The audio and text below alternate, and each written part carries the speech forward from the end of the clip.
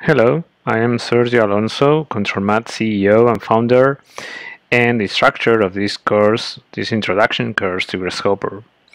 The idea of this course is just to have a basic training, just an introduction level or point of contact to this software of parametric design, which is a huge new world for most users. So the first goal is how to understand the workflow between Rhino and Grasshopper, basic tools, how are the connections of the different components.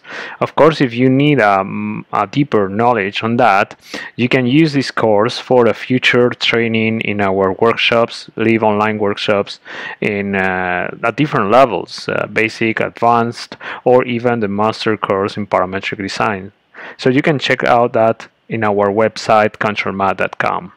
We will play with different basic scriptings just to see, for example, different generative design samples like these table designs, or playing with surfaces to generate different families of objects. We'll also see a little bit just of data list management, just an introduction to that with very basic examples to understand the logic and the structure of Grasshopper and how are the connections of this cable, displays, and so on. We'll also cover a little bit the Voronoi pattern linked with random values, which is very useful to generate variable geometries and look for a different display colors that is possible to make that in Grasshopper too.